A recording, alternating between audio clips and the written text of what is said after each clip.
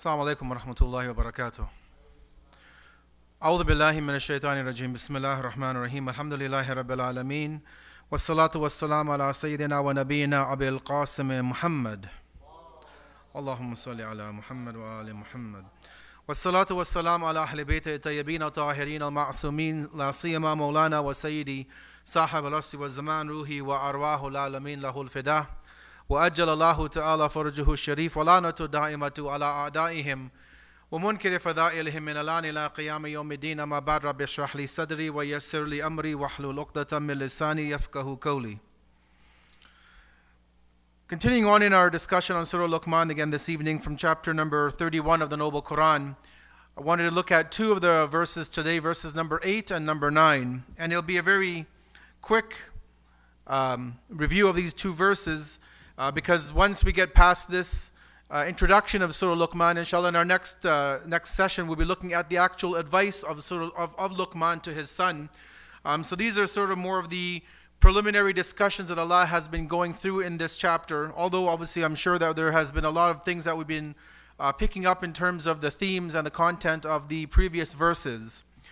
But in this section today, in the very first verse, verse number 8, Allah is going to show us a group of His blessings, things that Allah has given to us as human beings, things that are out there in the world today that you and I make use of, or sometimes don't even use maybe on a regular basis, but they are classified and considered as blessings, as mercies from Allah subhanahu wa ta'ala. And the verse begins by saying that it is Allah khalaqa samawati bi ghayri amadin tarawnaha, that the world of creation, everything that Allah has put in, the very first thing that Allah speaks about as a manifestation of His blessings, of His bounties upon us, of these physical treasures that we have. He says he created, or it's the creation of the heavens with pillars that we cannot see, right? So obviously there's the more so the religious discussion on it, and also a scientific discussion of what does Allah mean, the creation of the heavens meaning here, and usually this is a difficult word to translate. Samawat is the way that the commentators define it, is everything outside of the human atmosphere, out of the earthly atmosphere. So usually it's translated as heavens or the skies or the canopies above us. In some other translations we see that as the canopies. But the way that our scholars define samawat, or we'll see in the Quran sab'a samawat, the 7 skies or the 7 heavens, is, and this is also I believe in Surah Al-Mulk this discussion comes forth, is that the scholars say from their understanding the first sky of these 7 levels is the atmosphere of the earth and whatever is within our grasp of understanding and seeing, right? So if that is the definition of what we can see with our naked eyes, the stars, the constellations, the planets, if that's the first sky or the first heaven, the hadith say, and the Quran rather, it says that there are 7 of these. Right? And also keeping in mind that even the number 7 used in the Quran and used generally within the context of Islamic discussion of the hadith, it doesn't always mean literally the number 7, right? 7, 70, number 40. A lot of these numbers used in the Islamic tradition are used for multiplicity, not necessarily limited to that number. But if we take it as limited to the number 7, then what we see with our eyes at nighttime when we go out, that is only the first level of the heavens. And so Allah says that He has created the samawat with these pillars that we cannot see. So everything, as we know, and maybe this is in relation to gravity or something, but everything is moving, everything has its own orbit, everything is in a structure that Allah has put into place, and we don't see those pillars as Allah refers to them as, but yet things are moving and things are basically being held up in some fashion, obviously, which is beyond our understanding and our comprehension. From here, the second thing Allah tells us is He says, وَأَلْقَى فِي الْأَرْضِ رَوَاسِيَ أَن تَمِيدَ بِكُمْ, that He has cast firm mountains on the earth, lest it should shake with us. So this is another of the blessings that Allah gives us, is these mountains that we have. And we are just 4 or 5 hours away from actually experiencing what these mountains are. And when you go to those, somebody who maybe thinks a lot about themselves, of having pride and arrogance, and you stand at the base of a mountain and you look at how grand and how lofty a mountain is, you realize how insignificant we as human beings are upon this earth, right? And you realize that, as the Quran says, that before the day of judgment, that these same mountains that we go to today and we take selfies of, that these same mountains before the day of judgment will crumble into dust, right? And to realize and to look at the grandeur and the majesty of what Allah has put out there, and to realize that one day all of this will be annihilated, right? Just looking at that mountain should bring us into a level of humbleness and humility. And obviously this verse in itself has obviously another scientific understanding to it. I don't want to go into a lot of the specifics tonight, but Allah shows us that these mountains, and other verses in the Quran tell us that mountains are like pegs in the earth, that it maybe doesn't prevent earth from shaking completely, but there is some scientific, natural phenomenon or blessing through having these mountains upon the earth. The third blessing Allah says, He says, وَبَثَّ فِيهَا مِن كُلِّ دَابَةٍ, that He has scattered in the earth, every kind of animal, right? And we know that when we look at nature, you look at whether you go to, out in the mountains, or you watch any of these nature television shows, how you see so many kinds of animals on the earth and in the water.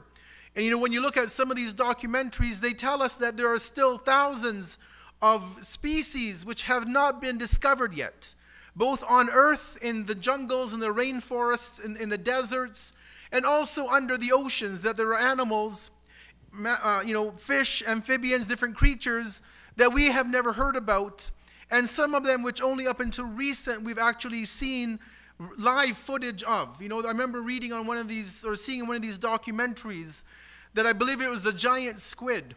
And up until maybe about 5 to 8 years ago, we never had actual video footage of this giant squid in its natural habitat, right? So for hundreds of thousands of years, maybe, we knew it existed. Maybe people had seen it, maybe, after it was killed or something, but we had never actually had live footage of this particular creation of Allah. And so what we know and what we see is obviously, what has been discovered by the scientists and by humanity. But there is obviously much more that we will perhaps maybe never discover, that is out there, that Allah has put on this earth. And then Allah says, وَأَنزَلْنَا مِنَ السَّمَاءِ مَاءً, that we send down water from the sky.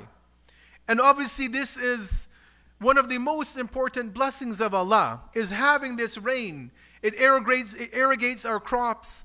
It gives life to the dead earth, as the Quran tells us. We drink from the water. We make so many uses out of water, that this is one of the blessings that Allah subhanahu wa ta'ala has conferred upon us. And obviously, like all of His blessings, we are charged with maintaining it, preserving it, taking care of it. Even when we look at the topic about israf, about wastage in relation to water. Unfortunately, when you look at how Muslims, for example, make wudu, sometimes you go to the sinks and the bathrooms and you think that maybe there was a flood in the bathroom. There's so much water wasted. But Rasulullah showed us that even with a small glass of water, maybe a 10 or 12 ounce glass, in our terms today, you can make a full, complete wudu. And to show you how important it is not to waste, there's even a hadith from Rasulullah, where one of the companions one time was making wudu and he was using excessive water. And he asked the Messenger of Allah, he says, "O Messenger of God, what if I'm at the foot of a bank of a river and I use excess water?" And even there, Rasulullah said, even if you're at the bank of a river and you use excess water to make wudu, you've done israf. You've committed a sin. Right? So we don't just look at it, well, I have a river in front of me or a whole swimming pool. I can just, easily make wudu and waste as much water because it goes back into it. No, the Prophet was training his companions and training us that we always have to just use the minimal of what we need.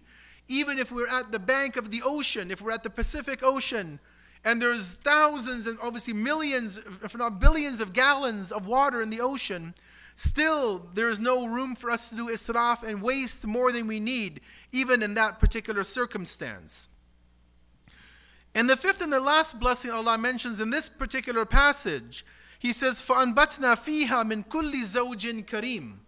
And He has caused every splendid, every noble kind of plant to grow in it. And we just think about ourselves, and especially in the summer season. Although for us, because we get fruits and vegetables year around, we don't have to worry about seasons and fruit not being available. But you just think about it when you go into the supermarket and you see the 15 kinds of apples and multiple kinds of oranges and mangoes and all of these fruits and all of the vegetables and all of the plants that are out there. And these are all blessings that Allah has given to us. The fruit that we grow, the fruit that we eat, these are all things that Allah has put on the earth for your and my usage. And so obviously these are all things that we have to take into account, to think about when it comes to Allah Himself and why we show thanks to Him and how we acknowledge Him as the Creator. Let me go to some of the points that we can learn from this particular verse before we go to the next verse. The one thing that we learn is that just because we cannot see something, it doesn't mean that we don't believe in it or that it doesn't exist. Right? Allah tells us right in the beginning of the Quran in Surah Baqarah, after Alif Lam Mim, He says what? ذَلِكَ الْكِتَابُ لَا رَيْبَ فِيهِ هُدًى لِلْمُتَّقِينَ. That book, the Quran, is a book in which there is no doubt, and it is a guidance for those who have taqwa.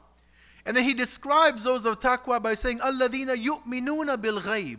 Those who have firm belief in the unseen. Right? Not only is Allah unseen, we believe in Him. The angels are unseen, we believe in them. There are so many things which are not visible by our eyes, but yet we are told to believe in it. When we look at the human being and we study the creation of us as humans, we realize how insignificant and how deficient we are compared to other creations. For example, as humans, we have a limited range of hearing, from 20 hertz to 20 megahertz, I believe it is, right? Or 20,000 hertz. So it's a very limited frame. But yet we know that there are sounds that animals can hear that we can't. So for example, dogs can hear at a higher frequency or lower than we can. But we don't have that ability. Our eyesight might be good. We might have 20/20 vision when we go to the doctor. But there are birds that can see kilometers away. Right? So they have a much piercing vision than we have.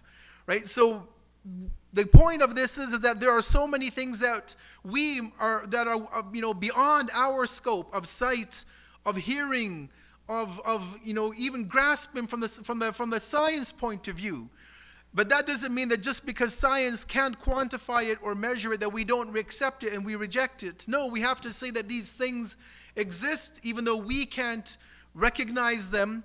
And just like Allah, we don't see Allah, we don't hear Allah, we don't perceive Allah with any of our senses, but yet we still believe in Him. We still say He exists even though we can't, pinpoint Him as we can do with a physical object in front of us.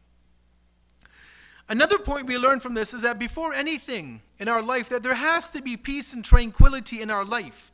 And this goes for everything. You can't expect a person to submit to Allah, to have the mind, to have the focus and the ability to worship Allah if they're not having or living a life of peace and tranquility. People who are suffering in war-torn countries, for example, or people who are going to sleep hungry, young children, adults who don't have food to eat. How do we expect them to lead a life of peace and tranquility how do they expect them to submit to Allah when they don't have that peace and tranquility within their lives? And so Allah shows us that He has put all of these things, the mountains, the animals, the food, all of these things are there to give us stability in our lives. And when we don't have those things, then obviously our life can be turned upside down at the blink of an instant. We also learn from this verse that this order which rules on earth and in the entire universe is there for us to be able to live and exist. And again, you look at the documentaries about Earth, and you'll see that, even the exact position where Earth is in relation to the sun and the moon. If the Earth was, a couple kilometers closer or further away, they say that life would not be able to exist. Either everything would be burnt or everything would be frozen, right? And there's so many more things that the scientists talk about.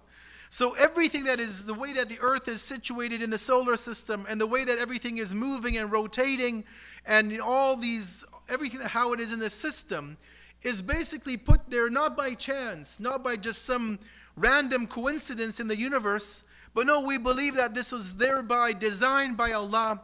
He put it in place for you and I to live on this earth, and that there is obviously a purpose for all of this, all of these creatures and creations that are on this earth. We also see that point number 4 is that water is one of the greatest blessings that we have, and one of the utmost important things that Allah has given to us. The Quran tells us in other verse that Allah has created every living thing out of water. Right? So we know that life comes from water, and water is something which gives us life. When the earth dies in the winter time and spring season comes, then that water which is used to, grow the plants and the trees and the flowers, that is that water that we need. You can't pour milk on a plant or on the crops and expect the crops to grow. And so, as even our scholars mentioned, that when it comes to water, that we have to obviously be very careful of its usage. Unfortunately, we live in a society where we just turn the tap on and we get fresh water. But were we to have to live in a third world country, or even not even a third world country, look at what happened in Fort McMurray, where they're told to bring their own water because they're not allowed to use the tap water, right? So just us having the blessing of going into the bathroom or the kitchen, opening a tap and having clean, pure water come out of it, that in itself is one of the greatest blessings that we could ever be given by Allah, that we should never take for granted or waste or use in an excessive fashion. And the 5th point from this verse is that when it comes to everything else in creation, the plants, the animal kingdom, we have to consider those things as being ennobled, as having kiramat. As Allah says that He has created everything min kulli zawjin kareem. Right? So we not only do we give that respect, but we have to, show honor to these things. And that goes back to that discussion of, when we look at the Islamic traditions of how to treat animals, of how to treat plants, We're not allowed to kill animals for fun. In Islam, there's no such thing as sport hunting or sport fishing, It's not allowed to just go and kill ants, for example, just because you want to. You can't kill a bird just because you don't like the nest, for example. These are all prohibitions in Islam.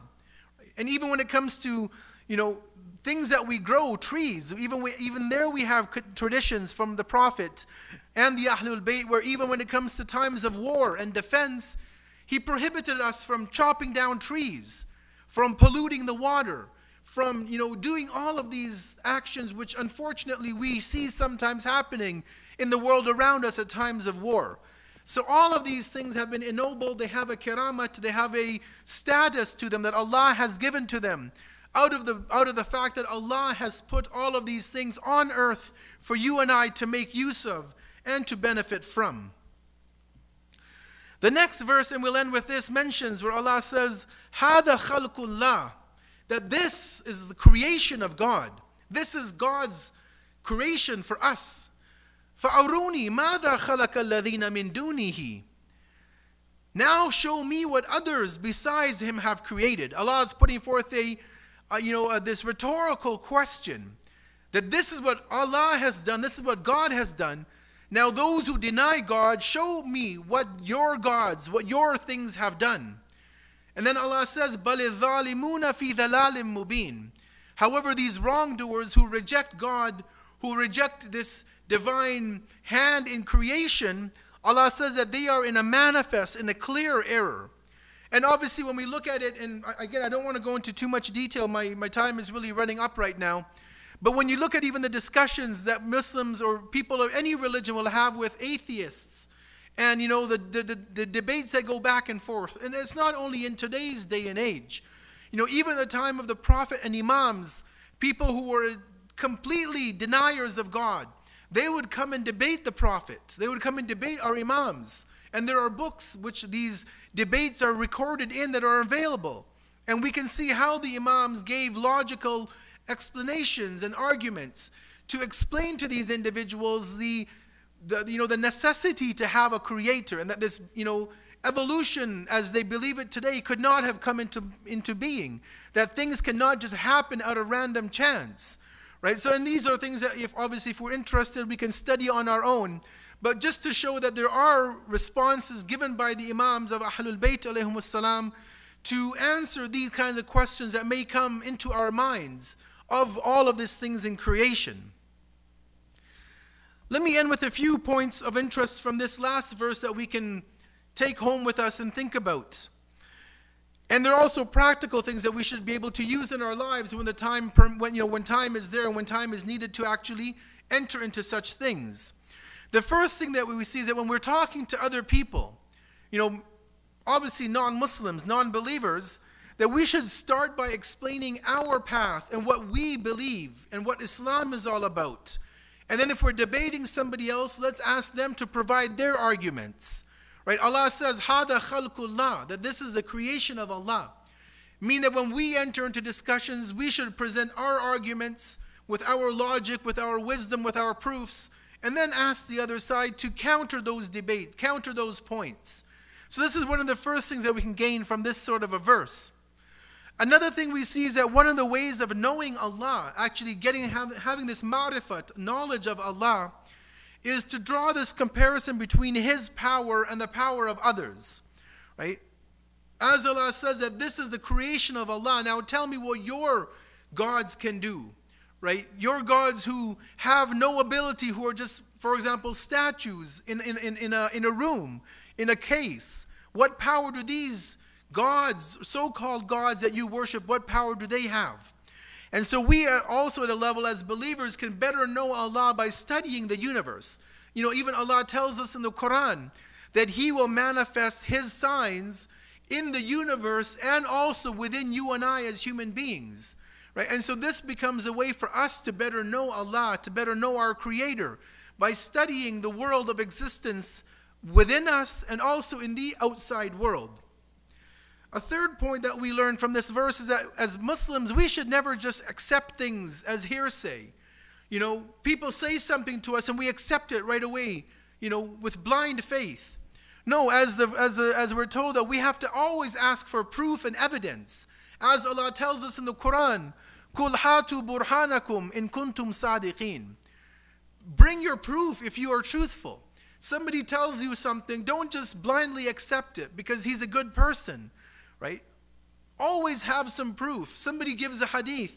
Somebody says a verse of the Quran. Somebody says that this marja says this opinion. Yes, maybe we're not going to say that they're lying, but at the same time, to make a statement means that you should have proof to back yourself up. And so Allah shows us not only here, but many times in the Quran, that the onus is on the person making a statement. That it's up to them to have to prove the truthfulness of their word by bringing forth their documented evidence. And last but not least, in these last few points, Allah shows us that any form of stubbornness, any show of being opposed to accepting the truth, that Allah refers to this as dhulm on the self. As it says, bali dhalimun. Right? So not only is dhulm when you do something to somebody else, but even a person who rejects Allah, a person who rejects even a commandment within Islam, once they understand it to be a part of Islamic legislation, they're considered as being a dhalim, one who's been unjust to their own souls. And even in Dua Kumail we say this, dhalamtu nafsi. Right? We repeat this line in Dua Kumail, that I have been unfair to my own self. And obviously that is one of the greatest forms of injustice that a person can do, is on their own self, to actually be unfair to their own akhirat, their own world to come. And last but not least, that those who go in search of other than God, we are told not only are they misguided and misled, but again they're also unjust to their own souls. As Allah says, بَلِ الظَّالِمُونَ فِي ضَلَالٍ. And the final point we'll end with this is that misguidedness, of polytheism is not hidden. As Allah calls it, dhalalim mubin. It is an open misguidedness. Right? It's clear when you see what those people believe, that this doesn't make sense. It's not a logical understanding of the Creator and the creation of the universe. We close and we ask Allah subhanahu wa ta'ala, as we continue in this blessed month of Ramadan, that He give us the ability to continue to fast during the days, to stand for worship in the night. And we ask Allah to accept these fasts and prayers and supplications and recitation of Quran. And we ask Allah to give the thawab, the reward of this program this evening, to the souls of all of those who have left this community, to our family members who have left this world, to our friends, to the ulama who have passed away, and to the shuhada. Let us close by reciting one Surah Fatiha for their thawab, but before that, one salawat upon Muhammad wa ali Muhammad. Allahumma salli ala Muhammad wa ali Muhammad. Bismillah ar-Rahman ar-Rahim.